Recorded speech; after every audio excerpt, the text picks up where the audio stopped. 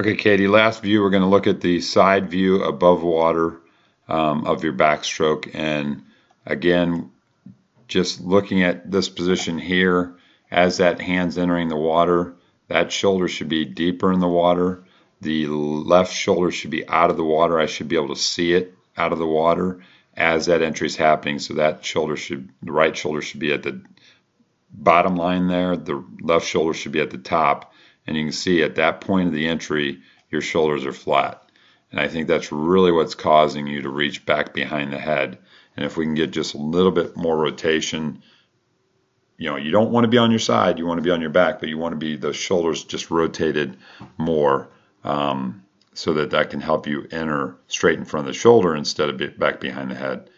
I think your head position's in a better position to catch water, and I like that. And again, you know, you're just on your left side here, and you should be already on your right. So you can just see, I don't see your shoulder until now, and that's just slightly late. And then we want to have that hand from here to the wrist. We want it to be a straight line. And we can just see the hand is turned down. We want that to be straight. So we want from the shoulder through the thumb to be a straight line and not be turning that hand down as we are right there in the video. As you come over, again, here's the entry of the left side, and your right shoulder is under the water. And it's actually your turn more to your right when it already be turned towards our left, so that shoulder can be out of the water. This would be a great position to be in as that arm's trying to enter the water, and it'd force that arm to enter at the shoulder or just slightly outside of the shoulder, which is what we want. You're entering inside of that, inside and right in front of the head. And, I think it just helped the entries on both sides. So we just got to work on just being a little bit quicker with rotating to the side.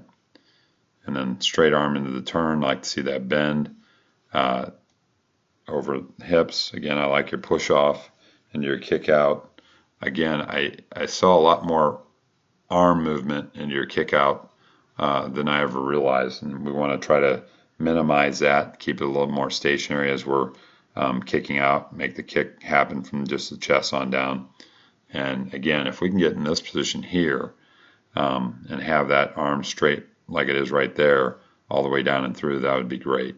But as you enter, again, that left shoulder just needs to be out of the water. It's not that you have to do much different with your hips.